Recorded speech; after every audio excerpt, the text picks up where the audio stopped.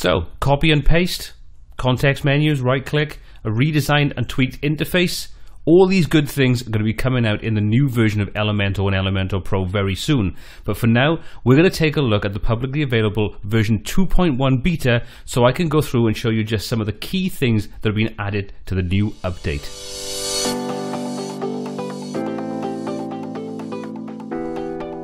I'm Paul C, and welcome to WPTuts, where I show you how to create beautiful WordPress websites. If this is your first time on the channel, please consider subscribing and clicking the bell icon to be notified of our weekly new content as soon as it's added to the channel.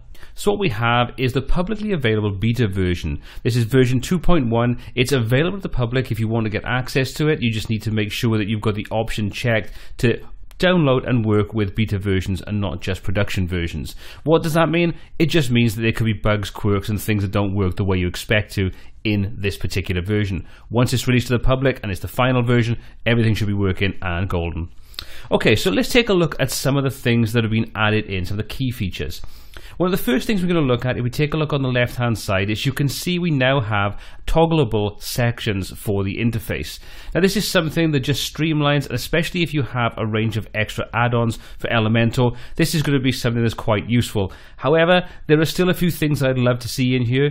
I'd like to see it remember the state of the different panels between different sessions. So for example, if I close everything down when I open up a new page, or I come back to this page to edit it, all those panels are still closed down. So something like that would be very, very useful. Or an option to go in and specify whether you want all the panels open when you load a new page in or edit a page, or you want them all closed. It would also be nice to see options that when you actually expanded the left-hand column out, that instead of it just stretching each of these and still staying in two columns, that it actually made more buttons per row, so the interface would get a little bit more streamlined again. Works great if you've got a nice widescreen monitor. That would be good to see. It's available as some of the sort of third-party add-ons that adjust the interface, so I'm sure the guys from Elementor could add this in there. But that's just a personal opinion. You might think you kind of like it is. So there's one of the things we've got, and that's quite minimal to some of the other expansions we've got to the interface. If you come over now, you'll see, if we take a look at the top of this section, we've got a slightly different column sort of series of icons. It's now been stripped down to simply 3 icons. To add a section, you see we've got an edit section and we've got the remove a section. But what we now have is a right-click context menu. So you can see if we right-click now, we've got a range of different options, most of which were available in those icons as well. So we can duplicate sections and so on. We can save things out as a template. We can simply come in and edit a section, and you can see that just opens up the left-hand column as you'd expect. So that's pretty cool. It's context sensitive, so depending on where you click, you'll see different options in there. You'll also notice that we have things like duplicate, copy, paste style, and reset style, and so on. So let's first of all take a look at how we can copy styles. So if we like the style of this text, we can just simply right click and choose copy, or we can use the Control and C for copy.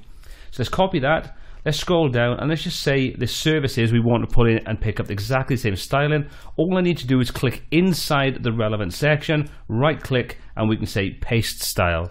Paste that in there, you can see now that picks up the styling from the first section. If we want to undo that, we can still use the Control and Z key to undo it. So we've got lots of nice little sort of shortcuts now. We've also got the option to duplicate a section. So let's just say, for example, I want to duplicate this. I could do that. I can just right click and say duplicate. You can see that now immediately pastes a duplicate copy next to it, and I can do the same again. So it works exactly the same as you would have had where you had the sort of duplicate or copy section before. So that's pretty cool. We can also copy and paste. So let's just say we copy this section. So we'll do Control and C on the keyboard, and then we'll do Control and V, and you can see that pretty much does exactly the same thing. I'll undo that, and what we'll do is we'll scroll down to the bottom of the page.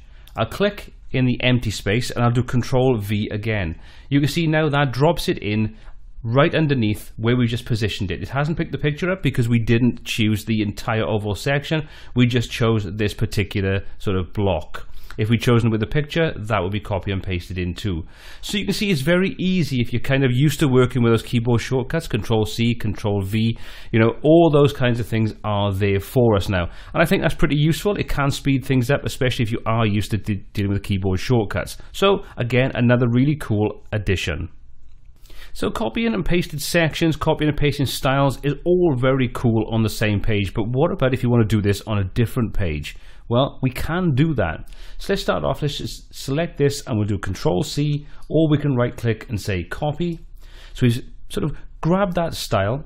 Let's just close this down, so we'll hit update on there to make sure I save any changes, and we'll come over and we'll just load in a different page and we'll see how it works. So let's exit to our dashboard and come back to all our pages. Now let's just choose this About Us page and we'll say Edit with Elementor. And that'll open up the new page for us. And you can see I've got some simple text in. We've got a heading and we've got a little block of text. So all I need to do is click where the heading is, right click and choose Paste Style. And you can see that immediately picks up the style from the previous page. That's pretty cool. We can also simply come in and we'll go underneath this section and we'll do Control and V this time.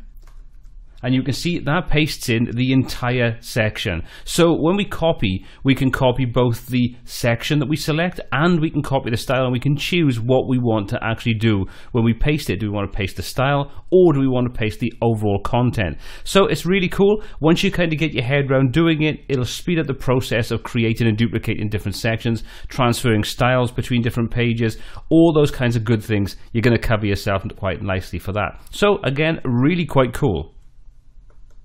Now, what about if you apply that style and you think afterwards, I'd like to go back to what it was originally. Can you do it? Well, you can. Where we've got this section now, we applied the style, we pasted the style onto it. All we need to do is right click on there and say Reset Style, and it puts it back to the style that was there previously. So really quite simple to deal with. So you can experiment with different things. If you don't like it, you can go back to where you started from. Another small enhancement that can make quite a big difference is the ability to set your own custom breakpoints now for the different devices you're using. So for example, tablets and mobile devices. To access that, all you need to do is come into Elementor and down to Settings. Then jump over to the Style tab, and then you can see we've got tablet breakpoint and mobile breakpoint. So you can set whatever value you want in there. Then it'll sort of go over and make sure that your things like your mobile menus, they'll trigger in when you want them to, not by default. So again, quite a really cool and simple addition. So if, like me, you deal with embedding videos into your websites, some of the things that have been added into this new version are going to really be up your street. First of all, we can now work with self-hosted videos using HTML5. That's great. We just no longer need to just rely on something like Vimeo or YouTube. And speaking of those two, we now have another platform we can use, and that's the ability to embed daily motion videos. So we've got that new provider, which is really cool. On top of that, we've got some other tools on here. We can do some really cool things like remove the suggested videos, which is something that's great. Let's just say, for example, you're using Elementor to build something like a training website, and you want to use YouTube to actually upload and store your videos, but you don't want people to see those sort of horrible, annoying videos at the end of it that are something to do with something completely different. Well, you can now disable that without the need for a third-party plugin. Really cool.